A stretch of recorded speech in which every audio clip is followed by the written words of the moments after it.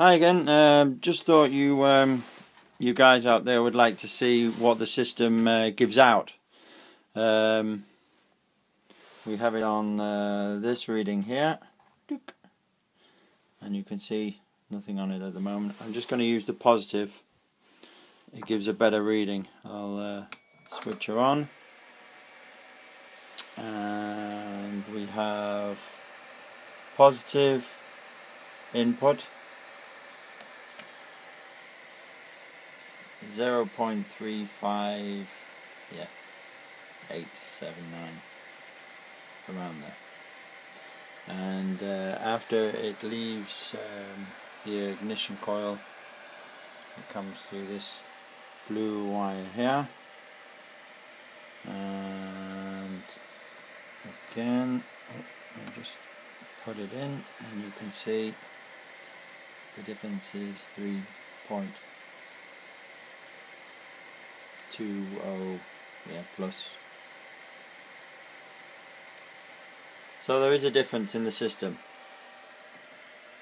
The next part, as I said last time, I would try and set this system up using the ignition coil as the high voltage.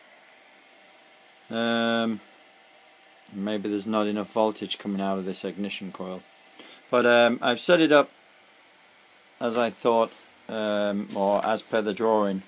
I have a ferrite rod in the core. Yeah, we have the output for this system going into here, and yeah, into this coil, which is connected to this large copper coil, which comes out one end through the light here, the halogen light, and the other end of the halogen light going into the coil. And the last piece comes down to our battery again to loop the system. As you can see, if I take, you may be able to hear it, but if I take this off, we don't have light. So it does need the looping system. I'll just put it back on again. See we have light again. I'll try various lighting sources, otherwise I will not run it through these lights. I'll run it directly from the spark gap. I thought it was just interesting to show you what the difference is in the system.